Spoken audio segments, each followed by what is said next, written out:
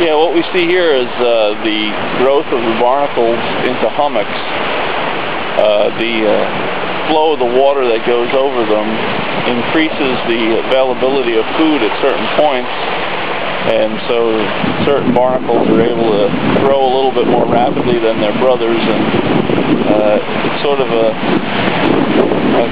an anti-pattern to the flow of the water and the food that they might get in surrounding areas. So when you look at the barnacle hummocks over here,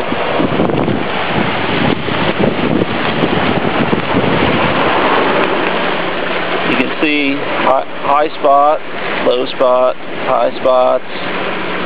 See all of the different high and lows. So,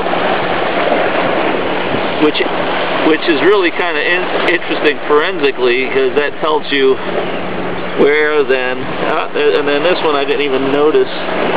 See, it's split. You know, what's going to happen there is a hole will develop. Those other ones will all fall out. And then it'll shift the dynamics of the water. So it's really interesting how that happens every year. The hummocks of the barnacles.